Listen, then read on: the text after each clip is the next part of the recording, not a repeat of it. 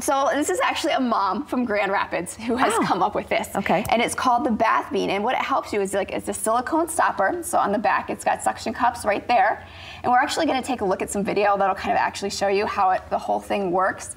And what it does is it'll actually be suctioned right up into your bathtub. And as you can see there, she's getting it in. Okay. So there, with the Bath Bean right there on that one side, you can see how it just helps to hold you up. And it's great because also too, by holding you up, it actually gives you a little bit more of weightlessness.